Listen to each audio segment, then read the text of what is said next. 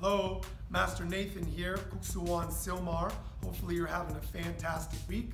This is our third week in our focus. Week 1 was family, week 2 was focus, week 3 is going to be future, then 4 fitness, and 5 is fun. I can't wait to get to that one, right? Week 3, future, focusing on your future. Make sure that part of the focus from week 2 is applying to your future. What are you planning for? Are you trying to move forward in your life?